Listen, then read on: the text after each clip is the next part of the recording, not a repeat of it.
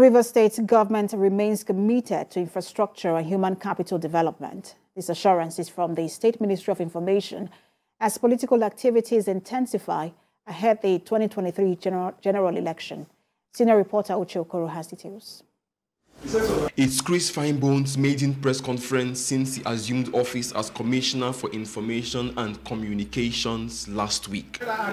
He speaks for the Rivers State government, which has less than 7 months left before a new administration is inaugurated.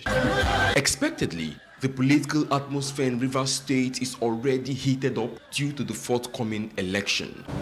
The PDP-led state government is fighting opposition from some of its own party leaders, while also doing its best to outshine other political parties.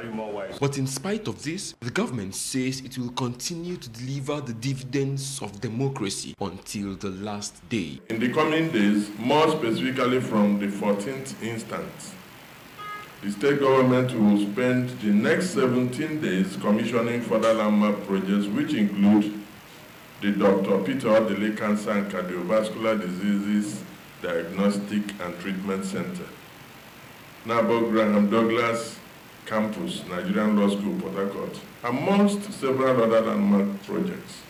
The detailed commissioning program will soon be announced. The government also defended some of its decisions, which some persons consider to be a witch hunt of perceived political enemies. Some of these controversial moves include the derecognition of Celestine Omeya as former governor and the retrieval of property from another former allied governor, Wike. Recently, there were attempts by some persons to deploy disinformation and misinformation to tarnish the image of the governor before Nigerians.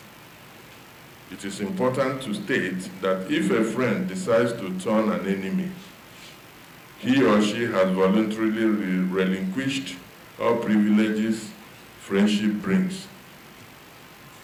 You cannot call off your friendship and still expect the largesse that arises out of that friendship to still be available to you. Who does that?